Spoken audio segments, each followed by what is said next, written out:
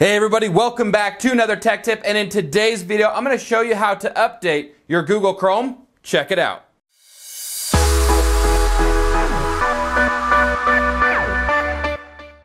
Alright everyone, as usual, we're at the computer here. Today's video is going to be a very quick video. Again, it's just showing you how to update your Google Chrome browser. This is not for Firefox, this is just for Google Chrome. Now what I want you to do is go ahead and open up your Google Chrome browser by your choice, whether it's through a desktop icon, your taskbar, your start menu.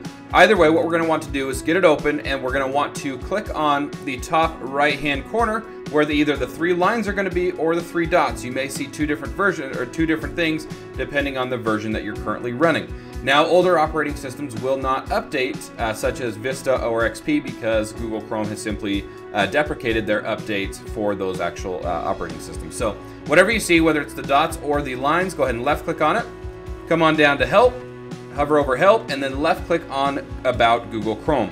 What that's going to do is it's going to open the About page. You're going to notice it's automatically going to start updating. If it does not, there will be an Update Now button that you can click on that will actually force this update to go through.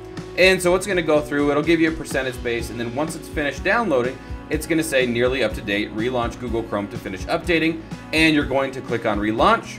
Once it has done that, it's going to say Google Chrome is up to date version. It'll give you the version number, and you're done. And that's it. Pretty straightforward. Thanks for watching this tech tip. If you liked the video, if you found the video informative, give it a like, give it a share, leave any kind of comment or feedback in the comment section below the video. And of course, don't forget to hit the subscribe, and we will see you next time.